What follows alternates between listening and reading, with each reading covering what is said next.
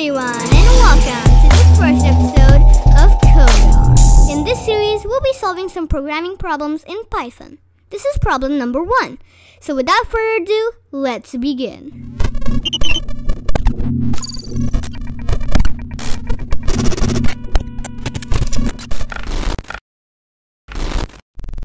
Today we're going to be solving this problem. Now the link to the problem will be in the description, and the problem is that Ashu and Arvind participated in a coding contest, as a result of which they received N chocolates. Now they want to divide the chocolates between them equally.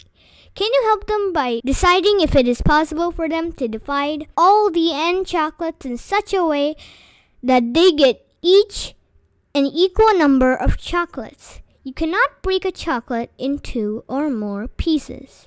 Okay, so first let's break down the problem.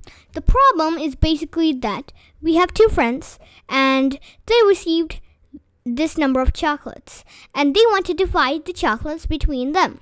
Simple, right?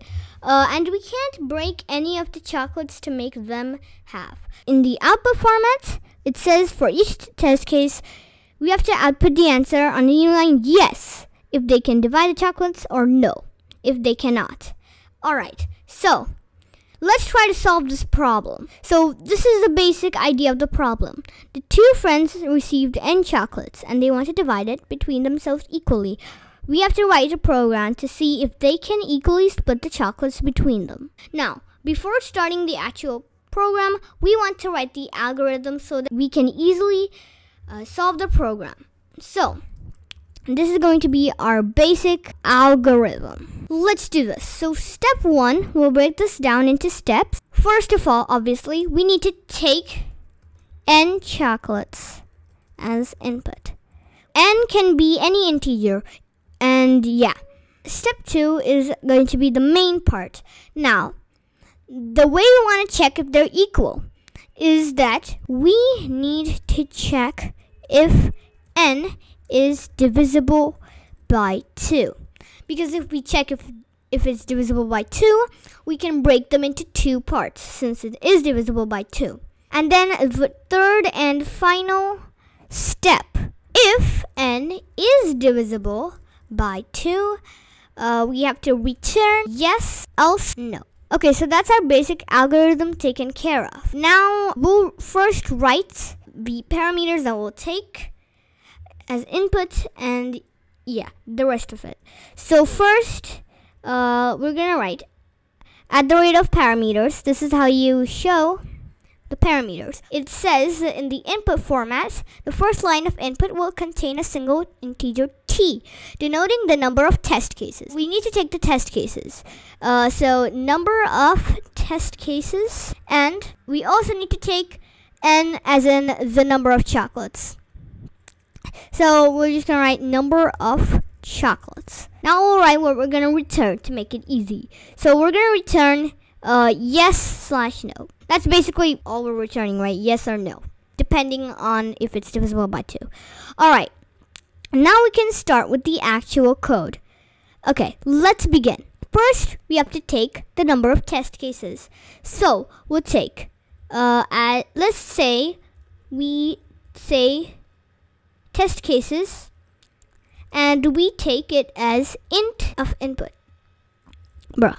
The input function, it's an inbuilt method which takes input from the custom input that we give is this is the custom input and this is our desired output that we want. And the reason we're doing int is because when we take input, the default type of the value is string. We cannot perform any calculations with strings, so we need to convert it back to an integer. Now we'll take for I in range test cases.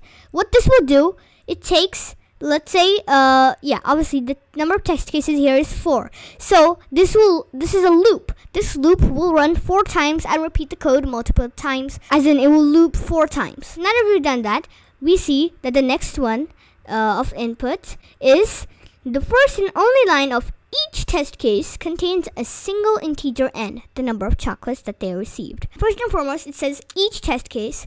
That's why you have to run a for loop. And yeah, so let's say it's num of chocolates. And obviously we're doing int input. Now this is doing for each test case. So it takes input not only once, but 4 times, since it's running a for loop for 4. Now we can begin with step 2, because that was step 1, take n chocolates as input. Now step 2 is that we need to check if n is divisible by 2. Now how do you check if a number is divisible by something? To check this, we use an if condition. If is a condition.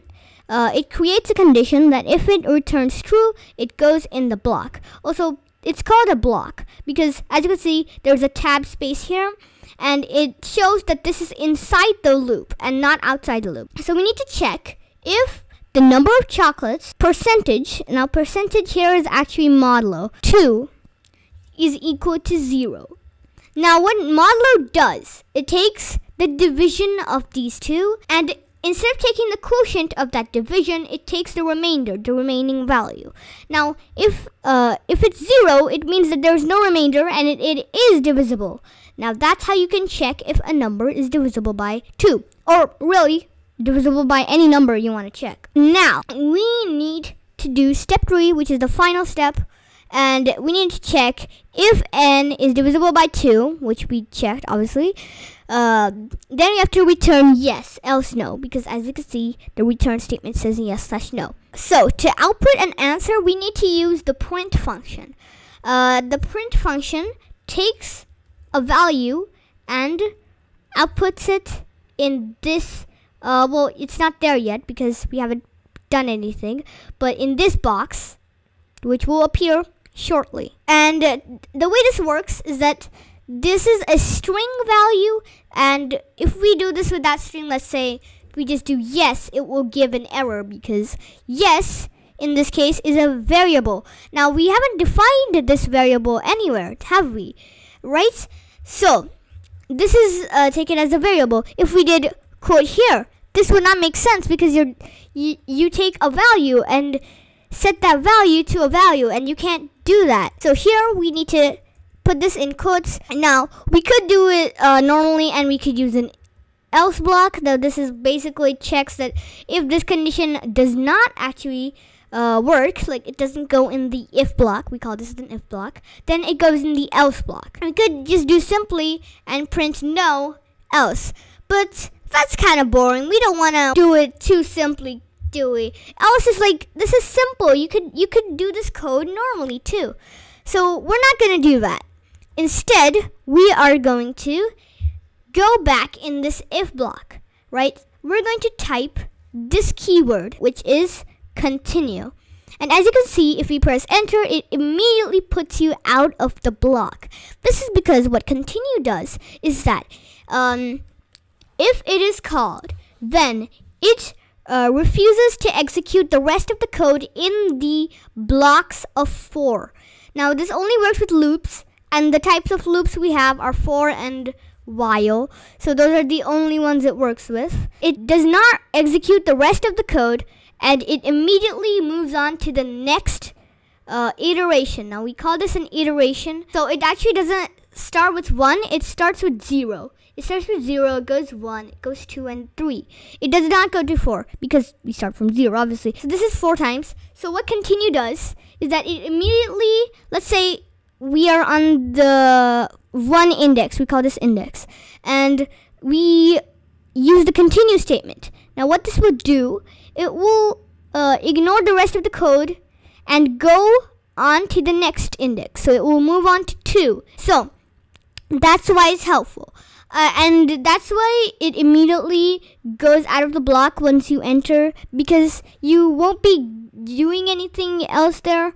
Because if you will, then why are you putting the continue statement there anyway? Anyway, so now that you've done continue, it's easy to just print no directly. Since if this is true, it won't actually reach this statement. This statement will not be executable for the code since it has continued to the next index, and therefore it will not execute this. Now, if this returns false, it won't even reach this continue statement, and therefore it will not print yes, and it will reach this code and it will execute it. So it will print no instead. That's it for our code actually. It was pretty simple. Now we just need to take this input, go into custom input, and type all this out. So 410432. And then you're gonna click on run. It says submission queued, and as you can see, you just gotta wait here, and boom, it shows this box, this little handy box, shows the input that you gave and the output as well. This is the output box. Now, as we can see, we got yes, yes, no, yes, and this was the desired output. As you can see, yes, yes, no, yes. And while we write it, we might as well see why they return yes, yes, no, yes. Let's see. Let's compare this input and see how it does in the code. So first, the number of chocolates that we have is 10. So let's see. So is 10 divisible by 2? Well, it is. So it prints yes. And yeah, it does print yes. And next is 4. Now 4 comes in. 4 is divisible by 2. Yes or no? Yes, it is. So it prints yes. Okay, now we get 3. Now 3 comes in. It goes here. It sees that 3 is not divisible by 2 because the 3 modulo 2 gives 1. So it won't come here. So it won't go to this continue statement, and it will reach the print no. And that's why it prints no. Right? Okay. And then it moves on to the next one, which is 2. And of course, 2 is divisible by 2. Why wouldn't it be? And it prints yes. So that was our first code on CodeChef. You can solve this on yourself.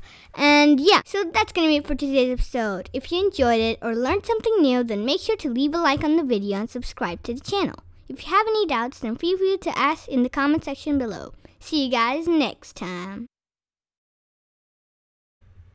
Wait.